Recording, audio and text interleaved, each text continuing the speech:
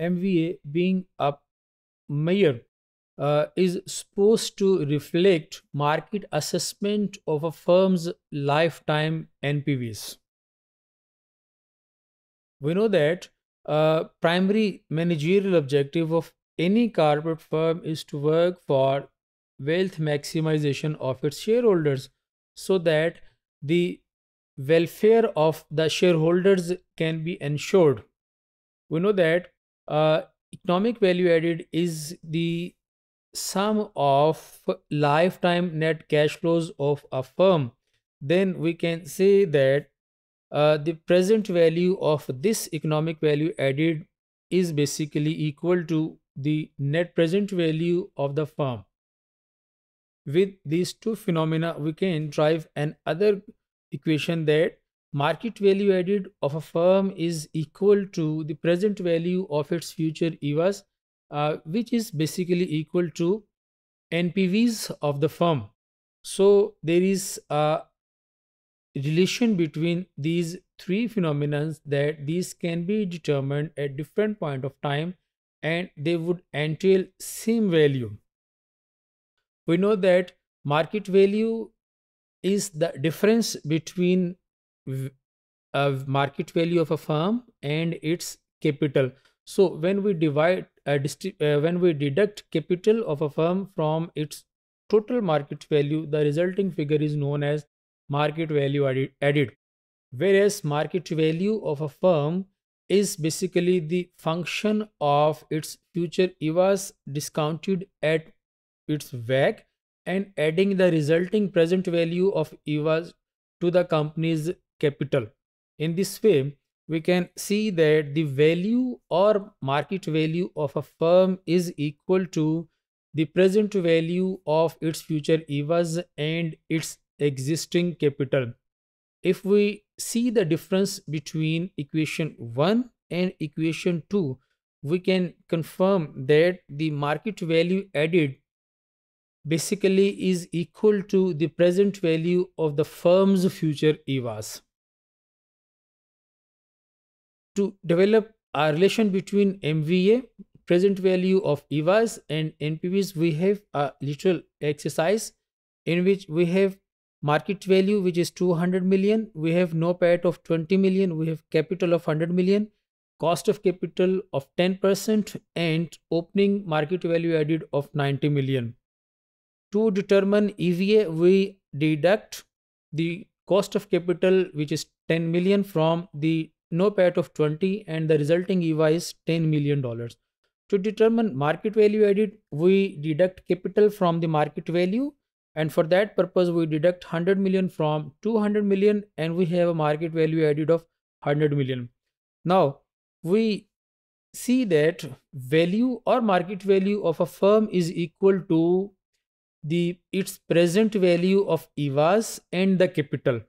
Then we add 100 million of capital to the discounted EVA, which comes to again 100, because to determine the present value of EVA we need to divide the EVA of 10 million over the cost of capital of which is 10%. The resulting figure is 100.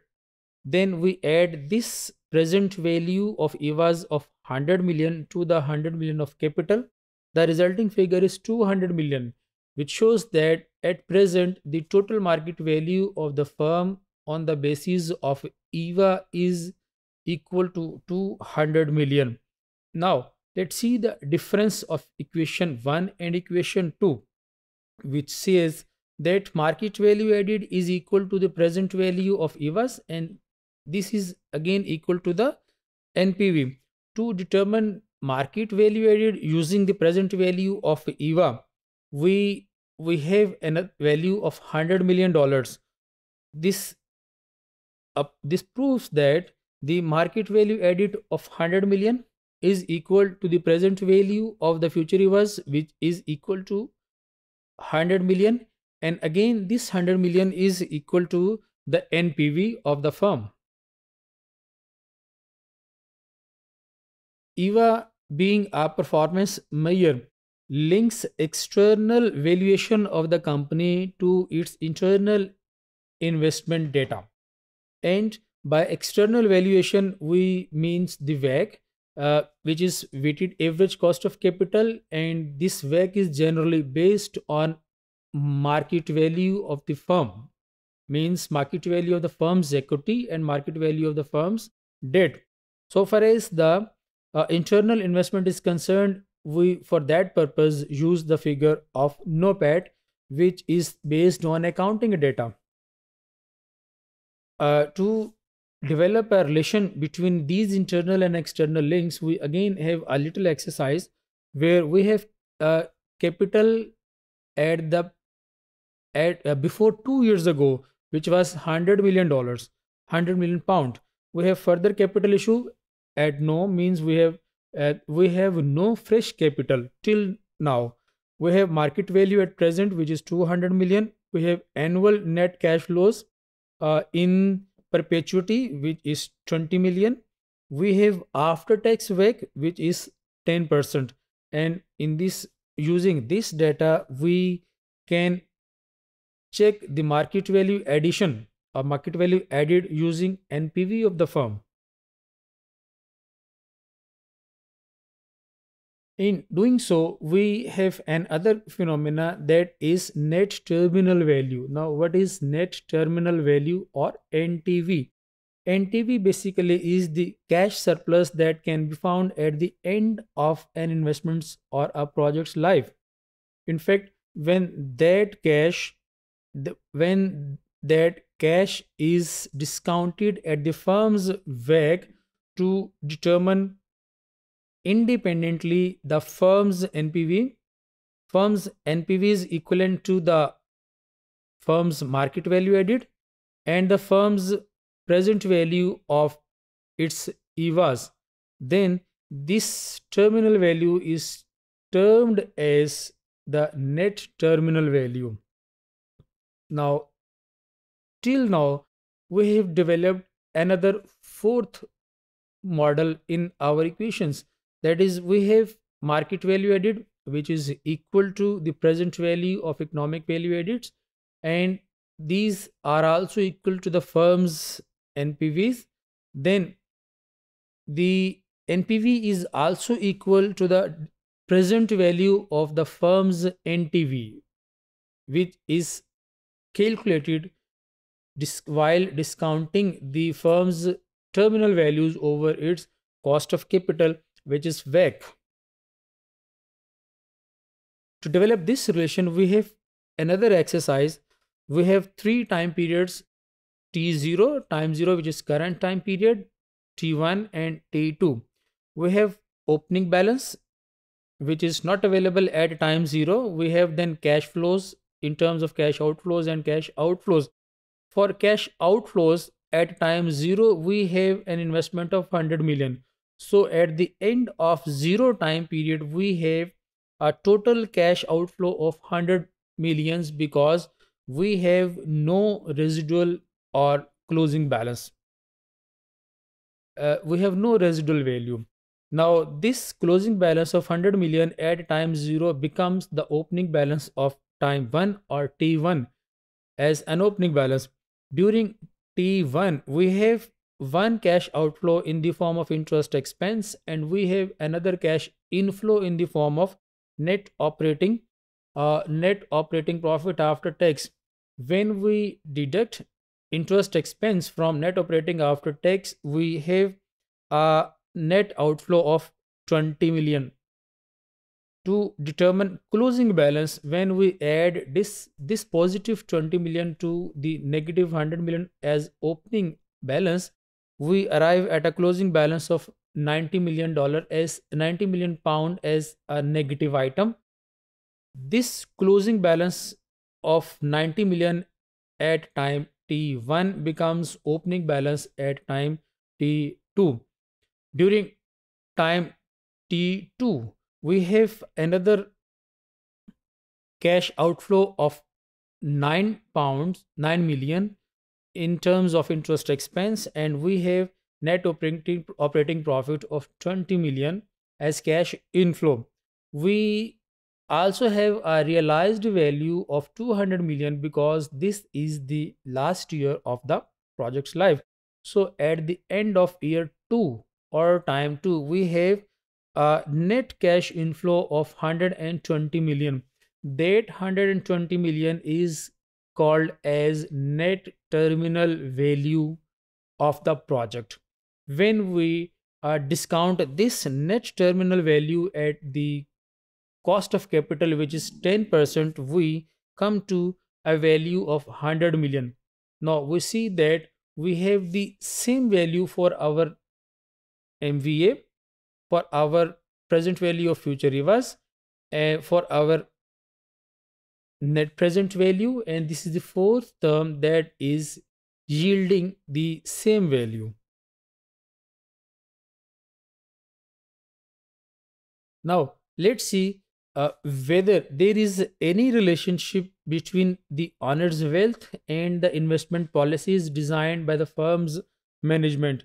To develop this relationship, we have a little exercise where we have an all equity financed firm in existence who has annual cash inflows in perpetuity equal to 1 million pound.